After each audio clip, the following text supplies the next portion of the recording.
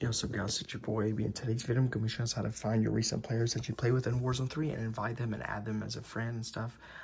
So yeah, you're just going to go to options and then go to social, then go to where it says recent, and you can view, these are recommended players at the bottom, but you can either your recent squad you just had in Warzone, or you guys can do your recent lobby as well of Warzone 3 players, and then you can click on someone's name, send them a friend request, or invite them to party and stuff. Sometimes it'll be locked, but you can send them a friend request at least, and then you'll be able to add them like that, guys. So yeah, I hope you guys enjoy this tutorial, and I'm out. Peace.